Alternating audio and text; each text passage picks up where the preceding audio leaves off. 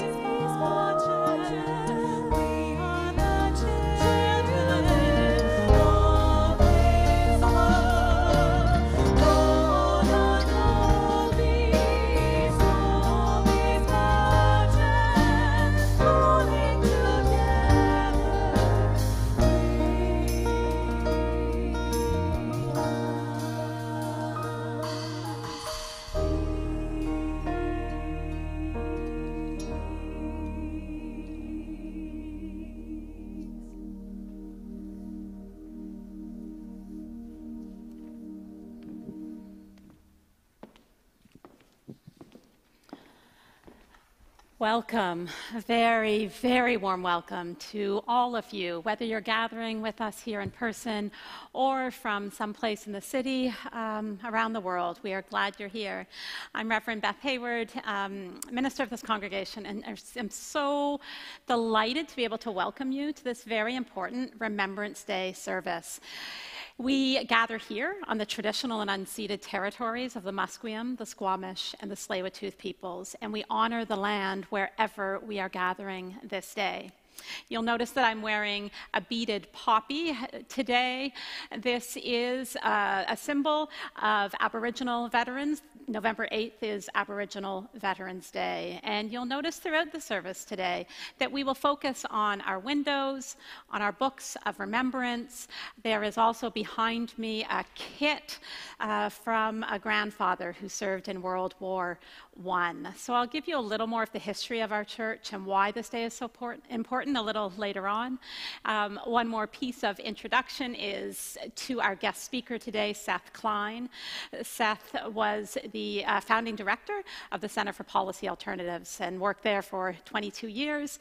He's the author of a newly released book, A Good War, talking about the climate emergency and how we can mobilize for that. And so delighted to have Seth with us today, and his spouse, Chris Boyle, who's known to many in the congregation as a former minister on staff here.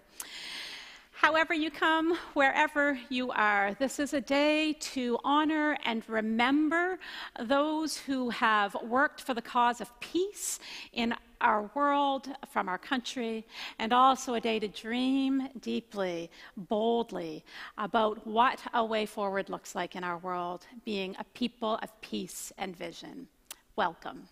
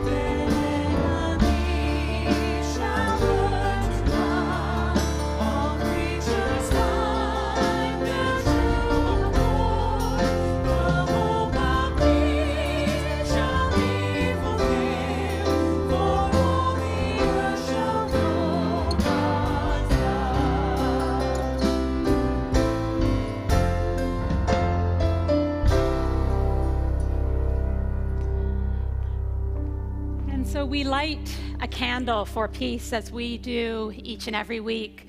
We name this the Christ candle in this place. But really, there is no other word to describe that presence of Christ in our midst than peace, which is expressed in loving acts, and kindness, and gentleness to one another. And so this light, as you light your candle at home, as we light it in this space, remembering that light goes a long way and your light contributes to this world. We've invited today some children to share their reflections on peace. These kids are part of the Burrard Street Story Guild. It's a ministry of this congregation. They gather on Friday evenings each and every week, and they learn stories of Scripture. They learn stories that will carry them throughout their lives and work with those stories so that they might become part of themselves. So this video speaks speaks for itself, and you will see all of the things you might expect when you ask children, what do you think of when you hear the word peace? Listen in.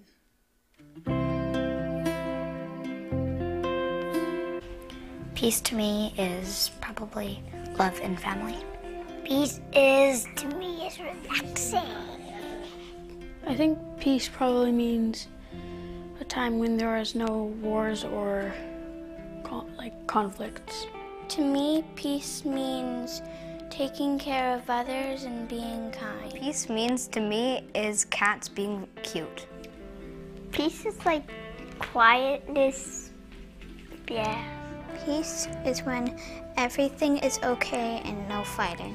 Peace to me is when people don't get in war and when it's very quiet in the room. To me, peace is when there's no war. Peace is when there's no conflict in the world. Peace means everyone's happiness without damaging other people.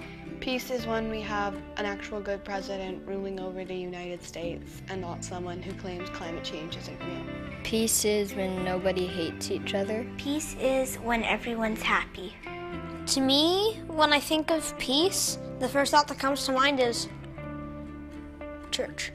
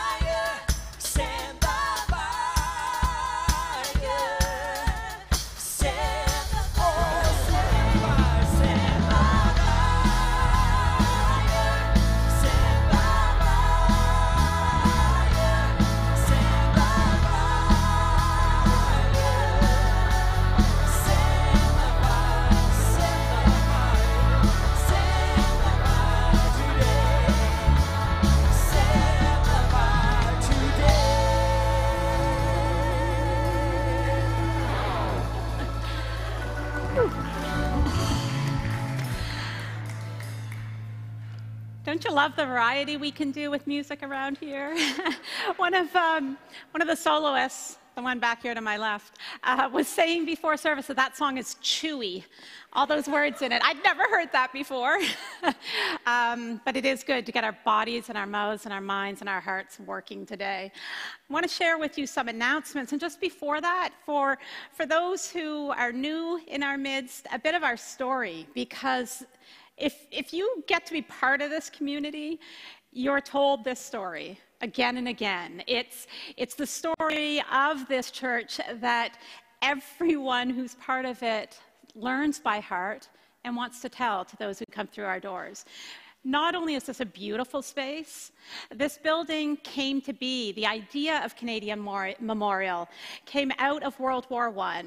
One Reverend Colonel Follis, Padre, came back from the war, and after burying so many troops, he made this promise that he would build this testament to peace, this chapel that would intend to embody that sense of peace, that all would be welcome here, religious lines and race, and none of that would matter. And so in 1928, our first service was held here on Remembrance Day, exactly 10 years after the 1918 armistice, and we celebrate our 92nd anniversary.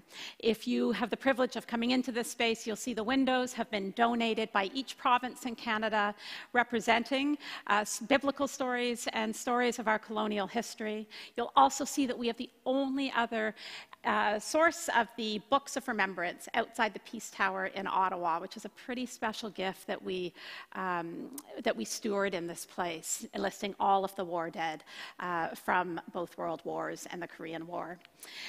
With that history, I'll move into today and share some of the light and excitement that's happening around here. Each year around this time, we offer a special opportunity for you to give to the mission and the work of this congregation, that we might continue to be an open-hearted, open-minded, affirming community and live into that. It's called Light Up the Season. More information will be coming over the next few weeks, but you can go online and donate a light for our massive tree in front of our Center for Peace building. Each light will represent someone that you are honoring or remembering in this season. So really encourage you to consider giving to that fundraiser for our mission and ministry this year. Also save the date. We are nearly at the middle of November, so there will be Advent and Christmas services this year. We'll speak more about those in the weeks to come. And depending on provincial protocols, we'll let you know if you can join us in the sanctuary or not. At this point, we are continuing with our sign up to be present in the building following physical distancing and masking protocols. And that is, I think that's all I have to do. Just a reminder that Seth Klein is our guest speaker. He'll be up here in a little bit, and I'll hand it over to Lonnie. You can donate online anytime. There's a link there on the YouTube channel, and also sign up for our newsletter. Over to you. Along with our musicians who are here faithfully almost every weekend, today joining us on trumpet is Malcolm Aiken, who joins us for almost every special occasion we have. So thanks for being with us once again, Malcolm. It's great to have you here. And yeah, sure, let's give him a big hand. And then following, at the end of the ceremonial remembrance portion that we will do, you will hear a virtual choir video of the Canadian Memorial Choir singing Love Shall Be Our Token. And I mentioned that because I just wanted to say thank you so much to all the choir people. It's a lot of work to do that, so a special thanks to everyone that did that, to Hannes and to Jay Esplana for their editing work, and just very grateful for the choir that we have that is still working hard to minister to you, all of you, whether here or beyond, and just very grateful, and I'm really proud of you. I just want to let you know that. And now we will move into our ceremonial portion, as I mentioned, of our remembrance service. The war years were ones I spent in Halifax, Nova Scotia, and there were many stories that I could tell you, but one of my favorites is this one. My father was the minister at Fort Massey United Church there, and on Sunday evenings after the service, people, all the service personnel that were there, plus the parishioners, would be invited to stay for coffee. So there were many there this one particular evening. They were asked to stand up and give their names. And at that time, they were not allowed to say what ship they had been on or what contingent they were in. So they started out by standing up and giving us their name.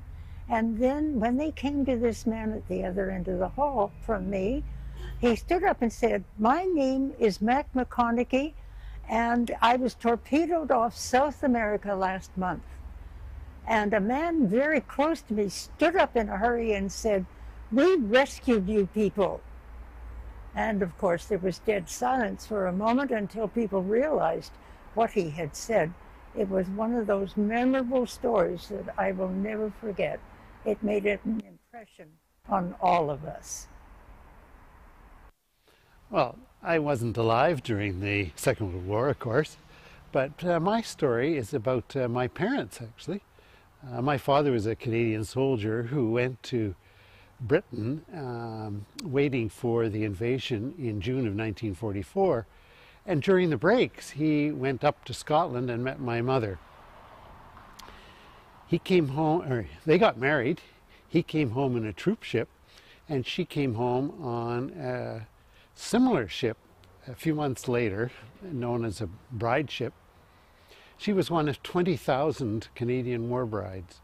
So one of the things that came out of the war experience was a mixing of people who would never otherwise have met. There was a similar large contingent of people who came from the Vietnam War, and those similar 20,000 people added to Canadian culture in many different ways. An earlier one was when the Mennonites came as an escape from the war of the Bolsheviks after the Russian Revolution. Again, people that contributed a lot to Canadian society. Currently, we have the Syrians escaping the war in Syria, and I'm sure they too will contribute enormously to Canadian culture. Not only did the war bring people to Canada that would never otherwise have come here, but wars also led to those people making a difference in their home countries as they sent home letters and emails and money to have an effect on the cultures and countries in which they left. So although a war is a terrible thing, one small benefit that we can think of is this mixing of people that otherwise would never meet, making improvements in both the countries where they arrive and the countries that they have left.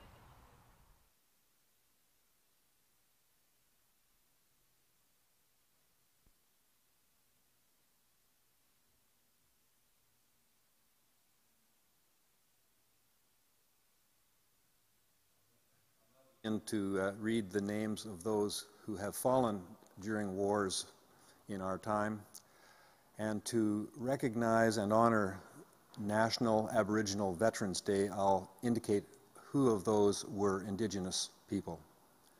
From World War I, Private Clifford Alexander Aberdeen, Seaforth Highlanders, aged 21. He was one of 11,000 names found on the Vimy Memorial. Private Percy Charles Chatfield, Canadian Infantry, age 20. Private George Walter Fitch, Canadian Infantry, D Company, 54th Battalion, age 34. Private Richard Back, Canadian Infantry, Quebec, 42nd Battalion, age 21. He was an Indigenous soldier.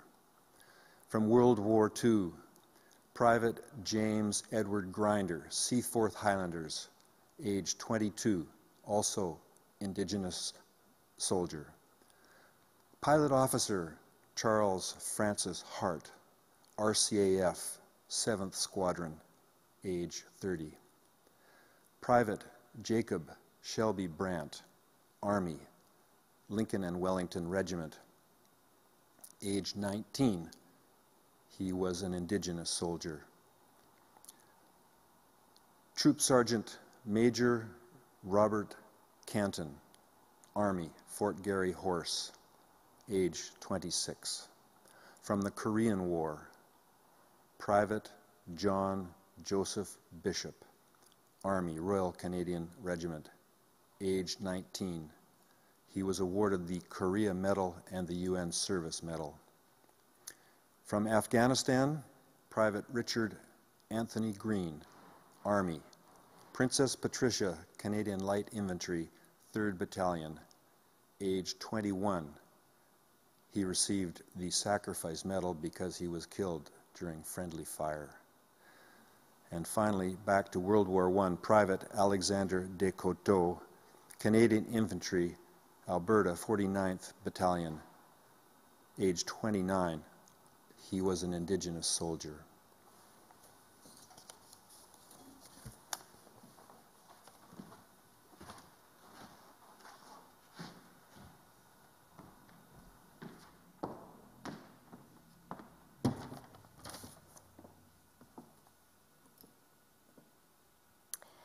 Good morning.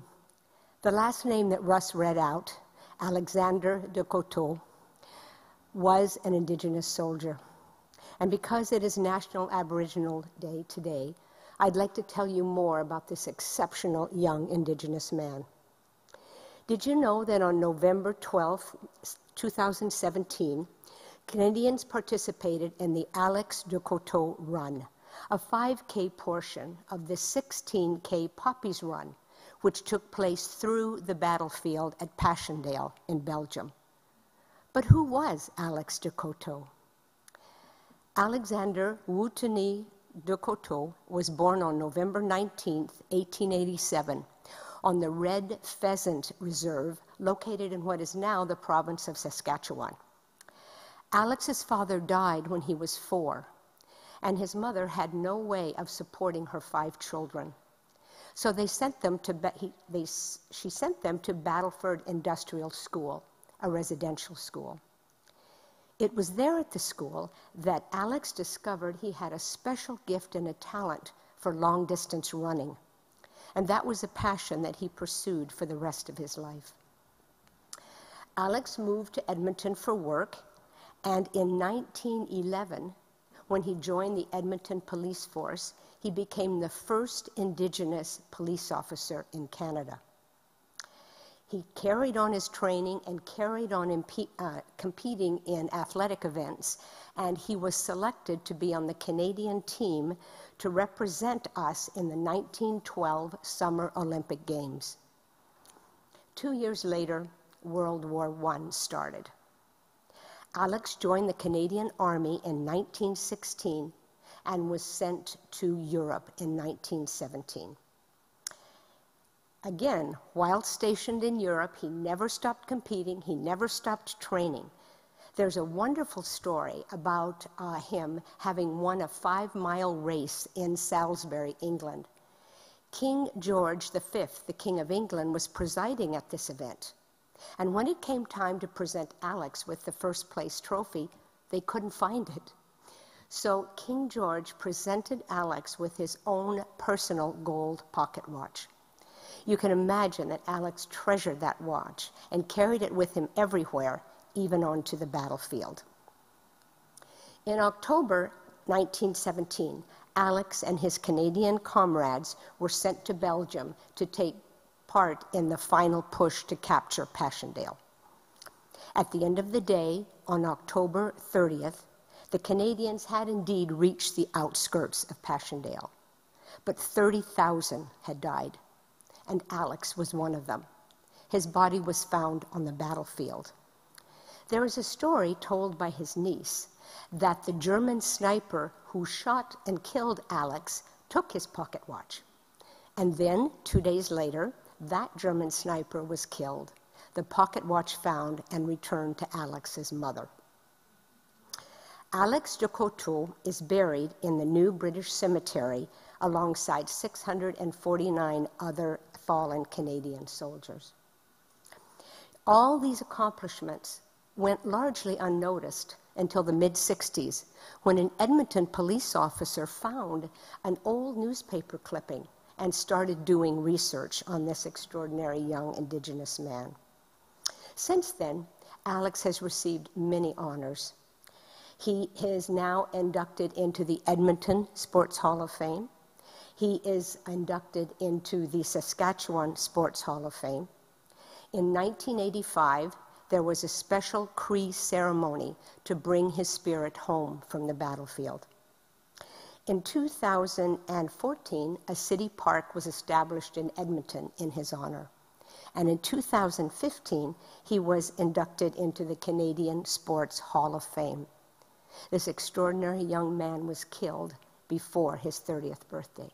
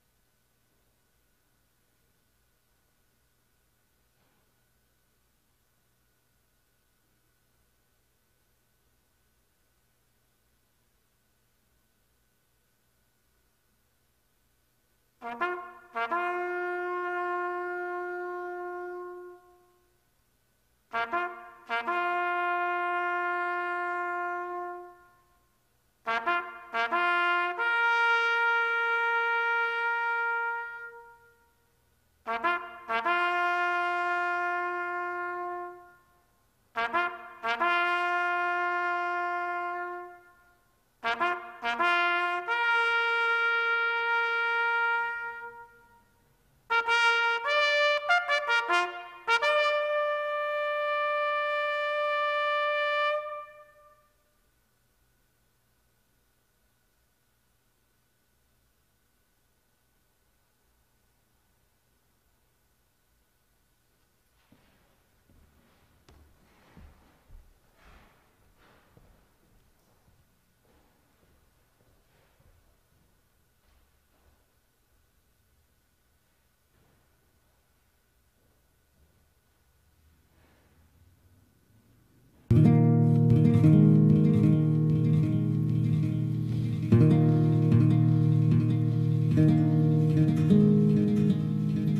In Flanders Fields, the poppies blow.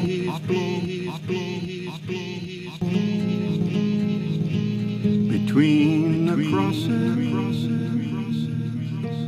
row on row, they mark our place. And in the sky, the lark still bravely singing fly, scarce heard amid the guns below, scarce heard amid the guns below. We are the dead, short days ago.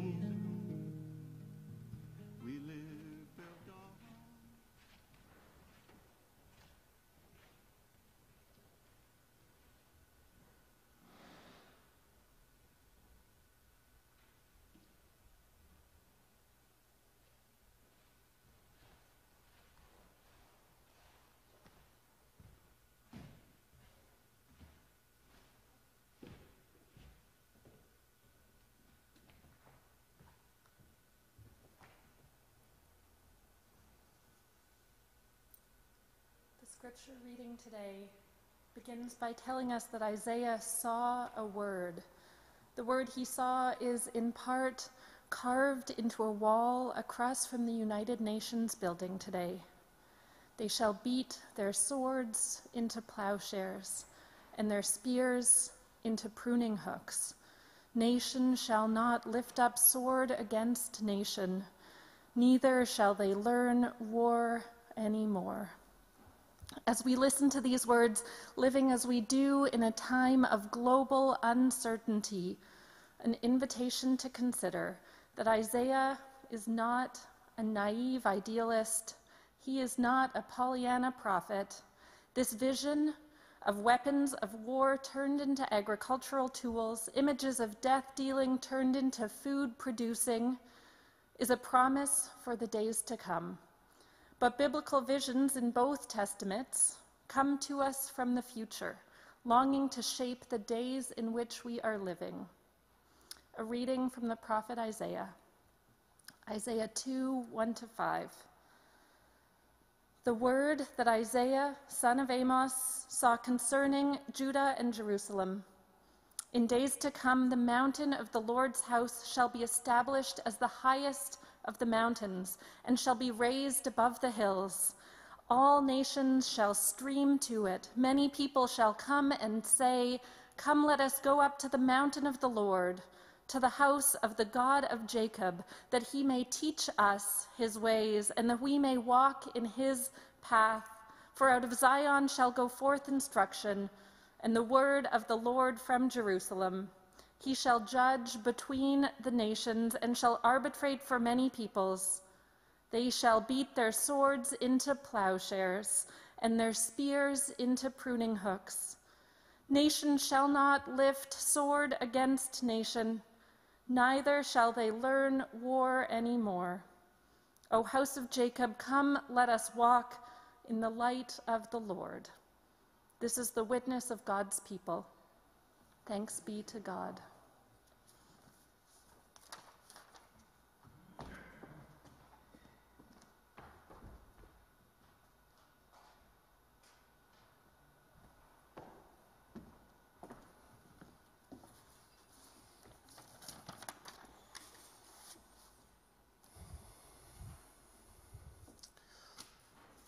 Well, good morning, friends. And let me start by saying what an honor it is to have been invited to give your Remembrance Day sermon here on these unceded territories of the Musqueam, Squamish, and Tsleil-Waututh nations, and at the end of this very emotionally charged week.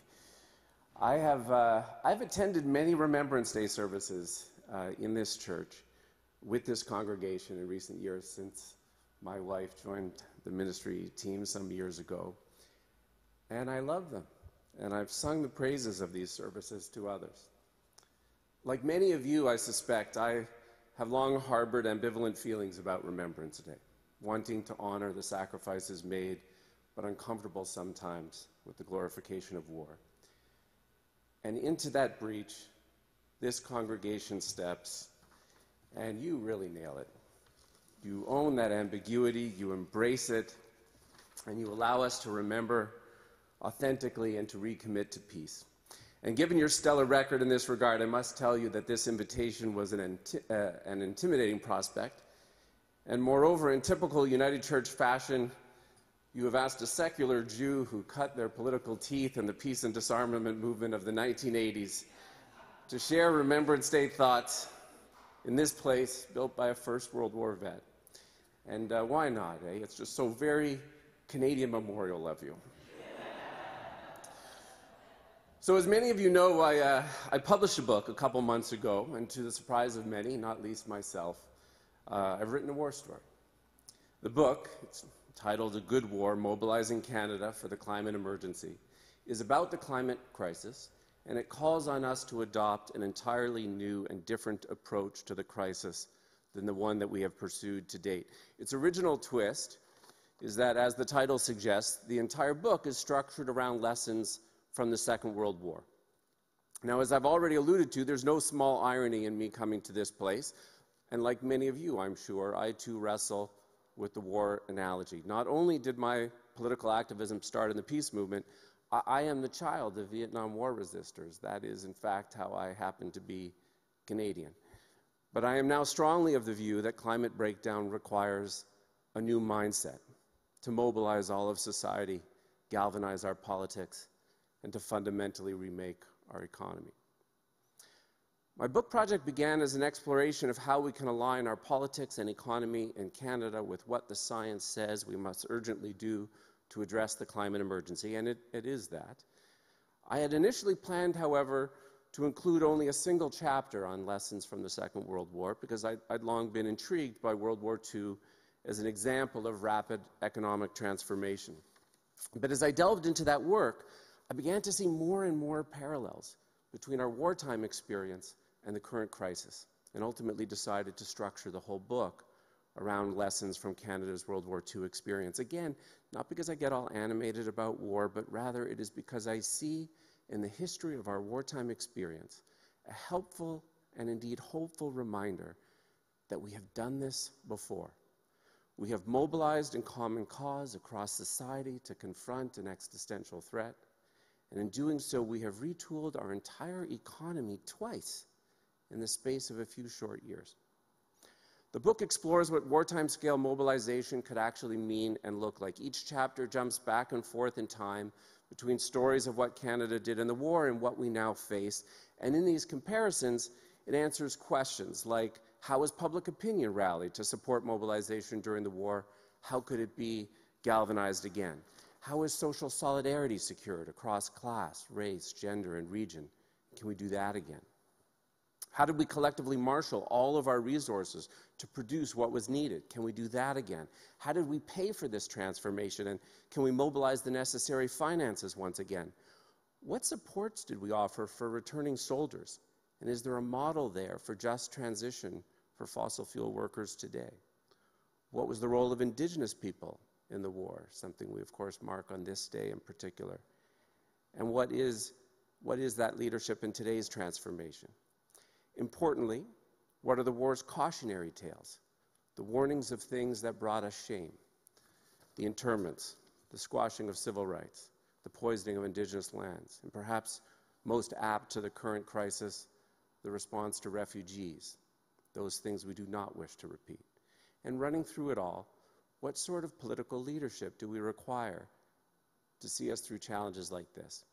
And I'll start with one important comparison I make because it gives me some hope, and it is this, which is that despite Canada's war declaration in September of 1939, it is worth recalling that even as the winds of war gathered in the late 1930s, our leaders were reluctant to recognize what would ultimately be necessary, a lot like today. Canada was on the cusp of being completely transformed by its Second World War experience, yet right up to the 11th hour, the government and most of the public still hoped to avoid getting dragged into that fight. And so we find ourselves today in a similar awkward period where the summer before last, the federal government passed a climate emergency motion in the House of Commons one day and then proceeded with approving the Trans Mountain Pipeline the very next day. That is the new climate denialism at play. But as with the Second World War, I'm convinced that this phony war period will not last, that it is in fact about to end. It's my view that we need a new wartime scale approach for three reasons. First, because both World War II and the climate crisis represent profound existential threats to our security and well-being and civilization. If we fail to rise to today's climate emergency challenge, the human, ecological, and economic costs will be devastating. The science is now absolutely clear that if we do not act quickly, then over the course of the rest of this century, things start to get horrific. A world that is unlivable and catastrophic for many, deeply disruptive for all others, and quite possibly ungovernable. Second, we need a new approach because what we have been doing in response to the climate crisis thus far is simply not working. If you look at Canada's greenhouse gas emissions going back the last 20 years, what you see is a flat line, meaning emissions are no longer climbing, but neither are they in decline. Despite decades of calls to action, our emissions are simply not on a path to stave off that horrific future for our children and future generations. We have run out the clock with distracting debates about incremental changes, but where it matters most, actual GHG emissions, we have accomplished precious little. Nature does not care if our emissions are no longer climbing. As the great climate change warrior Bill McKibben has said, and in fact I think I heard him say it in this very sanctuary a couple years ago, winning slowly on climate change is just another way of losing. Politics, as they say, may all be about compromise and the art of the possible, but there is no bargaining with the laws of nature. And nature is now telling us something fierce. But third, and this is the key message of my book, we need a new wartime approach because when we adopt an emergency mindset, amazing accomplishments become possible. We've all witnessed this in recent months. Something powerful happens when we approach a crisis by naming the emergency. It creates a new sense of shared purpose, renewed unity across Canada's Confederation. It liberates a level of political and economic activity that seemed previously impossible. During World War II, starting from a base of virtually nothing, the Canadian economy and its labor force pumped out a volume of military equipment that is simply mind-blowing. During those 6 years, Canada, with a population less than a third what it is today, produced 800,000 military vehicles, more than Germany, Italy, and Japan combined. 16,000 military aircraft, ultimately producing the fourth largest air force in the world. And here in our province, where we seem unable to build a single BC ferry anymore, we produced about 350 ships, again from a base of virtually nothing. Just pause here for a moment to reflect on the speed and scale of these accomplishments, because so often when talking with each other about climate, one hears the refrain, but Canada's a small country. What would it matter if Canada were to act on climate, especially if the U.S. is going in the opposite direction, which it was until yesterday, mercifully. But putting aside for a moment that Canada's per capita GHG emissions are among the highest in the world, and we are the 6th largest oil producer and 4th largest gas producer in the world, but put that aside for a moment, because one of the things that so inspires me about our Second World War story is that we didn't wait on the Americans. We threw ourselves into the fight 2 years earlier. Indeed, for much of that time, we were the only country in the Western Hemisphere engaged in the war. And we were an even smaller country then. And when it was over, no one questioned the value and importance of our contributions. Emergencies and disasters can bring out the worst in us, but they can also bring out our best. We've all seen and experienced this in the pandemic. And the worthiest kind of leadership, whether at the grassroots or community level or the big P political level, seeks to animate our best selves. American philosopher William James published his famous essay, The Moral Equivalent of War, in 1910. He had just lived through the 1906 San Francisco earthquake, and he was active in anti-war circles opposing the Spanish-American War. But while opposed to such wars, James understood that people need the sense of meaning, purpose, and common struggle that come with war. Watching how people responded so well to the San Francisco earthquake provided James with evidence that in the face of disaster, people often behave magnificently, not only overcoming fear, but also caring for one another. James sought examples of events or struggles that could, quote, inflame the civic temper as past history has inflamed the military temper. To which this climate emergency moment replies, look no further. On this Remembrance Day, I'd like to share stories about two vets that are in my book. The first, and it's an apt one on this Indigenous Veterans Day, drives home what I see as a key lesson from World War II for the climate emergency, namely that Indigenous leadership and title and rights is central to winning. One morning, as I was writing last year, a news item came across the radio about the death of Louis Levi Oakes, the last of the Mohawk code talkers from the community of Akwesasne. Much like it had been important to Canada to independently declare war from Britain in 1939, interestingly, the Iroquois Confederacy, of which the Mohawk are members, also independently declared war on Germany, which resulted in many Mohawk men enlisting. Oakes died at the age of 94. The code talkers were Indigenous soldiers tasked with using their own languages to communicate secret military information among the Allies' forces. In news reports after Oakes' death, his daughter revealed that, astonishingly, Oakes hadn't told his family what he did during the war for 7 decades.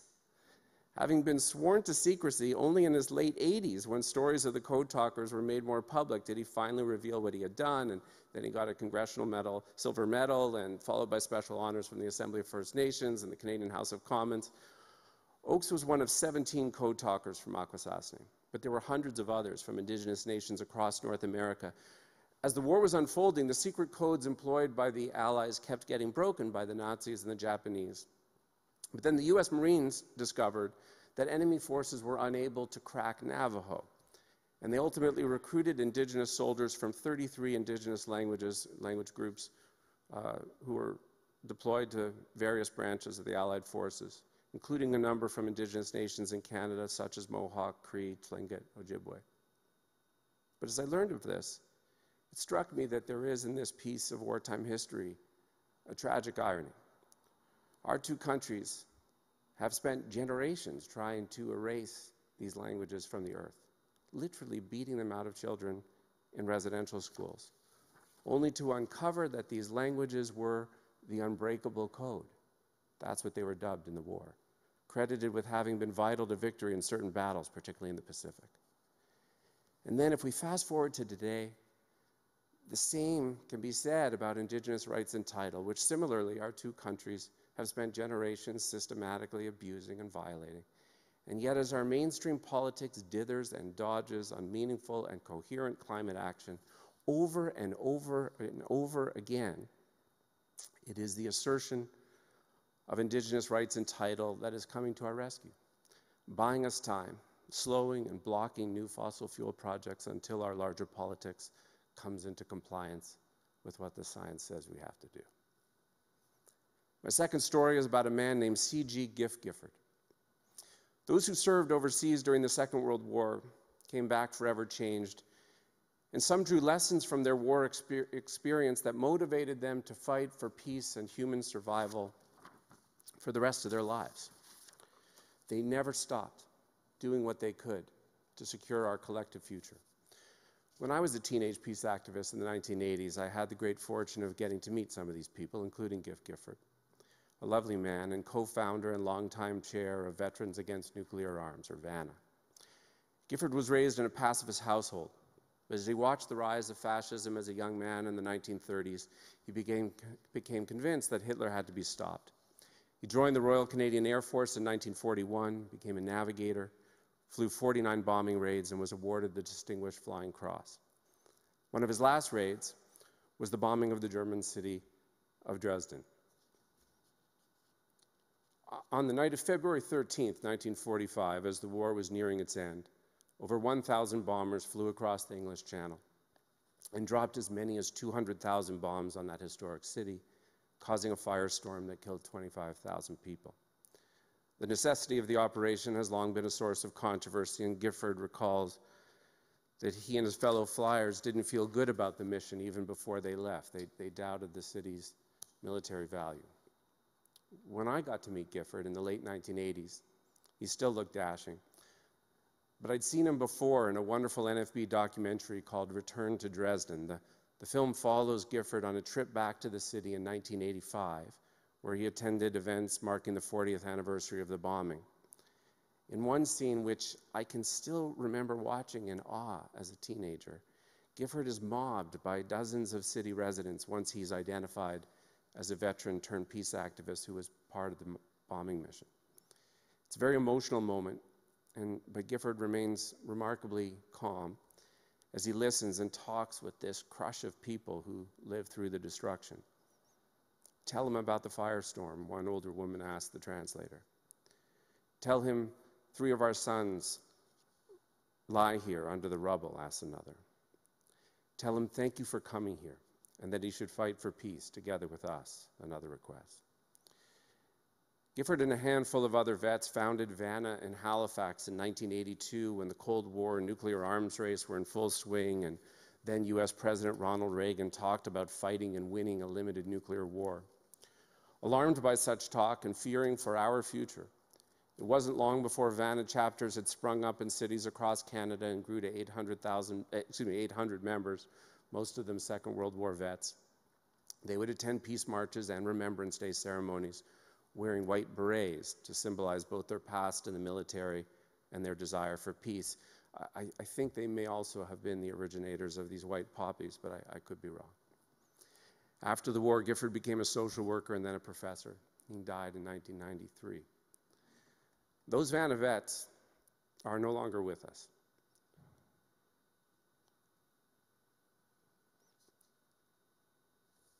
As we now face down the climate emergency.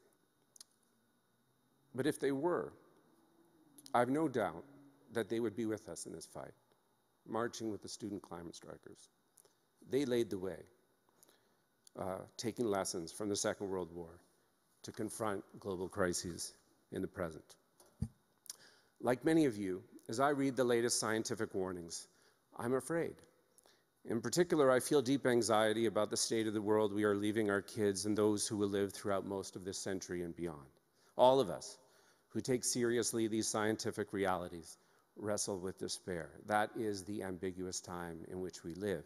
The truth is, we don't know if we will win this fight, if we will do what we have to do in time. But consider this. In the Second World War, from a population of a little over 11 million Canadians at the time, over 1 million Canadians enlisted. It's remarkable, isn't it? Yet it is worth appreciating that those who rallied in the face of fascism 80 years ago likewise didn't know if they would win.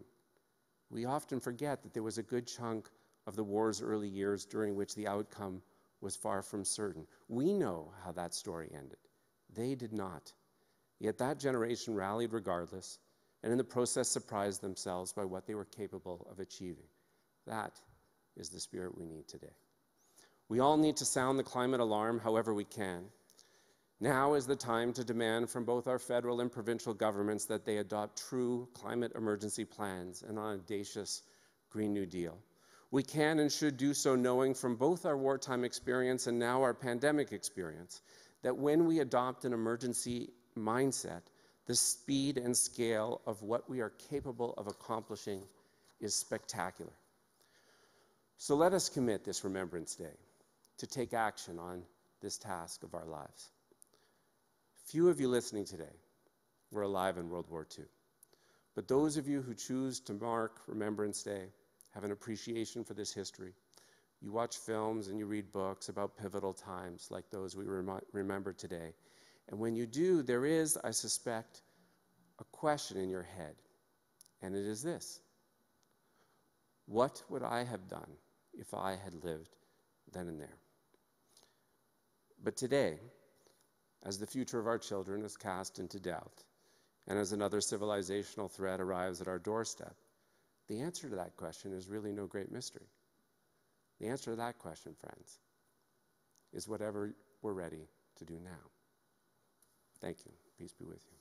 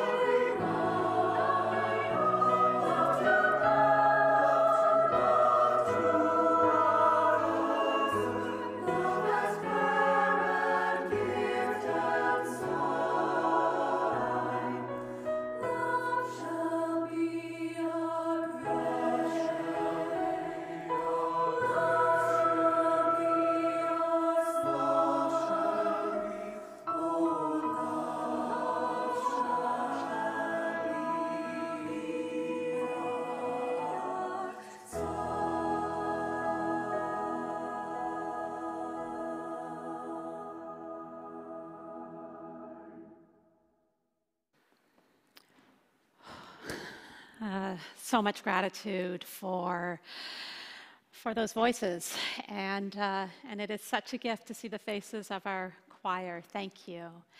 And words of gratitude as well for Seth Klein for your words today from the heart, your words of challenge and inspiration. You know, there's people who say that faith and politics don't mix, and I'm not one of them. And you, like me, may well have been glued to your television this week, or your phone, or whatever the case may be. We care deeply about what happens in the world. It's a matter of faith. It's a matter of faith to show up in our lives with eyes wide open and continually hearing that call to who am I called to be? What is my action in my life and my communities and this world? And so a word of thanks for Seth to lay out the facts and the call, and an invitation to all of us to let that settle in and hear how it lands in your life of faith. Who will you be on this Remembrance Day? Who will you be at this moment in our common life? And so one of the things we do as a people of faith, we pray together. We pray together to hold up those in our lives, in our world, who are hurting, to give thanks for the blessings that are surrounding us moment by moment. And so I invite you to join your hearts together with me as we pray. O Spirit of life, we yearn for a world free of injustice and oppression. We yearn for a world free of vengeance and violence, for a world where the small gifts of kindness and respect are planted and watered to mature into mighty trees of peace and justice. Our hearts ache this day for the victims of war and oppression, of abuse and neglect, and the systems and everyday apathy that allow hurt to manifest in these ways. May we trust the call to be a people of healing love, a people who trust our part to play in bringing comfort and healing to minds and spirits broken by violence. When the injustice of the world seems too much for us to handle, may we know hope that what we have to offer will be enough. And when fear of the power and opinions of others tempt us not to speak up for the least amongst us, may we know courage to risk following a way of peace. And when we feel ourselves fill with anger at those who are violent or oppressive, may we be a people of compassion. When we tell our stories that we have given all we can to peace in the world, may we know courage and patience, serenity and self-honesty, and gentleness of spirit. We offer these prayers in equal measure with the heartfelt prayers for those we love, for neighbor, stranger, and earth, as we speak together the words that Jesus taught. Pray with me.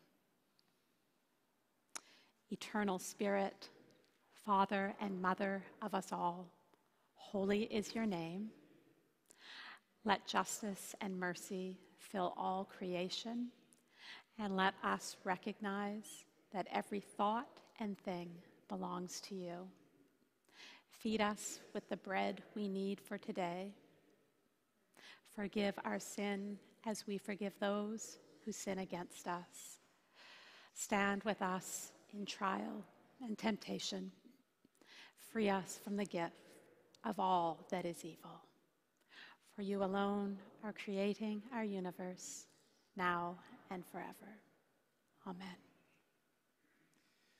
I'd also like to say thank you to Stephen Tanner, who wrote the song in Flanders Fields that we heard as the wreaths were being laid. And I'm hoping that he will give us permission to post that song on our YouTube channel. We'll let you know, and I'm sure he will. So it's beautiful, and I know that you'll want to hear it again. I invite you to sing this new song with us as you get to know it.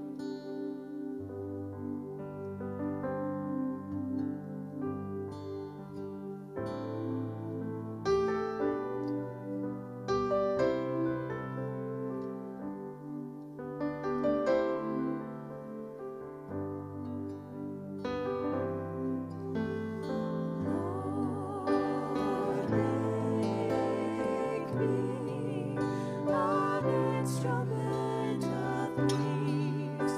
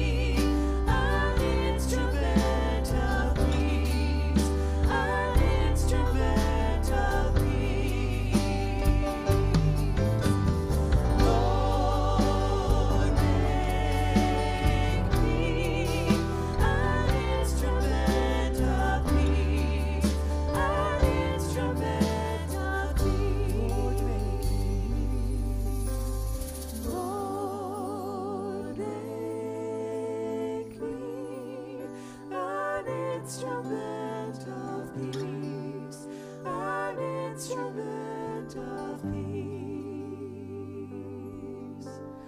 Lord, make me an instrument of peace, an instrument of peace.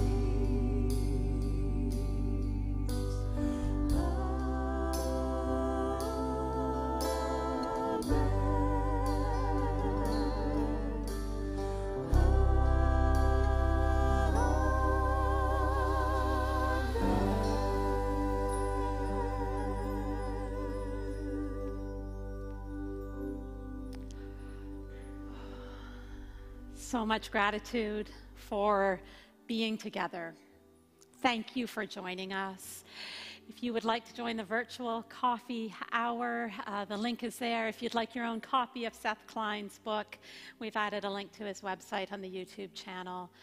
Friends, remember this day that you hold within you the power to show up in your life, in this world, an instrument of peace, one who dedicates their life moment by moment to stepping into the best self you can be. Imagine what can be possible if we allow our dreams to be big enough. Go into this day, be peace, live peace, fight for peace. And go knowing that you are accompanied by God, creator, redeemer, and giver of life. Amen.